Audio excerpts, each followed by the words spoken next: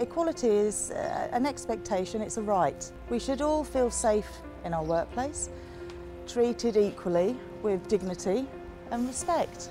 When Jane started work as a bus driver for Stagecoach in 2004, just 15 out of 250 drivers were women.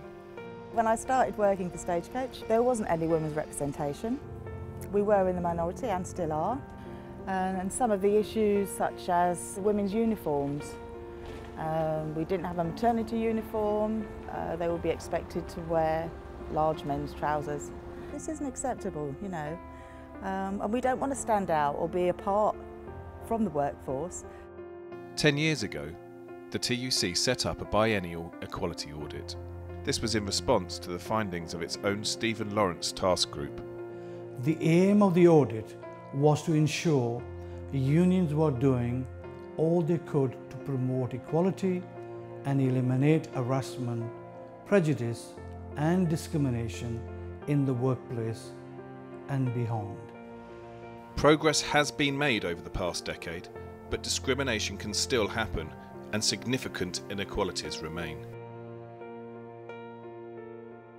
1 in 4 trans workers is forced to change jobs because of the bullying and harassment they experience at work. I've worked for Darlington Council for 25 years. I started Darlington Council as Philip. 12 years later, I transitioned to Philippa. Although Philippa's employers were supportive, many of her colleagues weren't. I had a number of cases where staff had been particularly discriminatory. I ended up on antidepressants.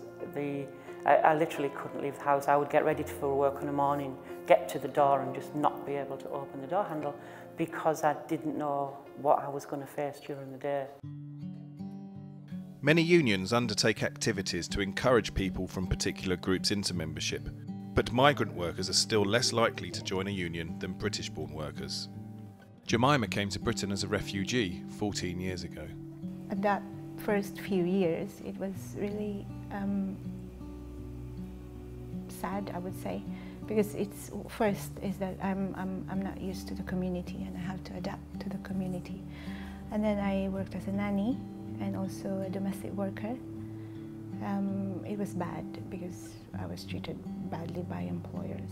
For example, they will not give you the salary that you're supposed to be, you know, give you that. So I was like paid £100 a week.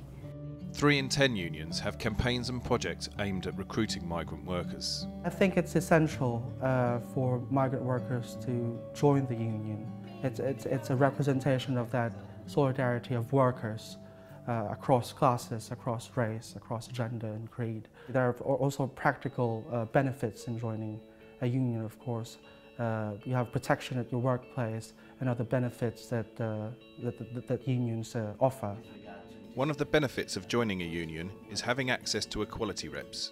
Half of all unions now have trained reps like disability champions to support members and promote equality issues. And the TUC trains 3,000 union reps a year on equality issues.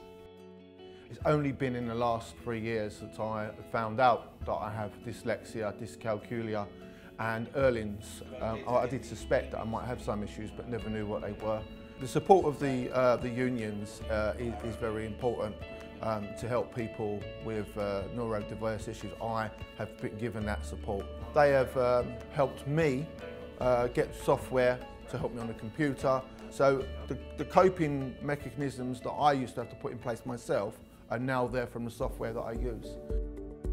2 in 5 unions are taking positive action to address the underrepresentation of women and black members among workplace reps. In 2009, Jane put together an equality committee to promote the role of women in her workplace. So it's just pointing out the things that we need just to be part of the workforce and just do our job on a daily basis. Half of unions actively reach out to lesbian, gay, bisexual and transgender workers.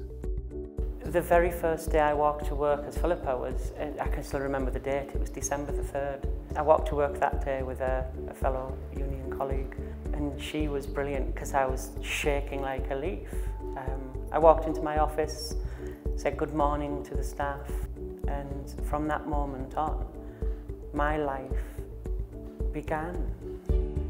Unions are responding to an increasingly diverse workforce, promoting equality in their membership, representative structures, campaigns and employment practices. But challenges remain. As unions, we must do more to recruit from all sections of the workforce and address the issues that matter to them. You have to celebrate diversity. We have to celebrate difference. We would be a funny world if we were all the same, and we don't want to be all the same.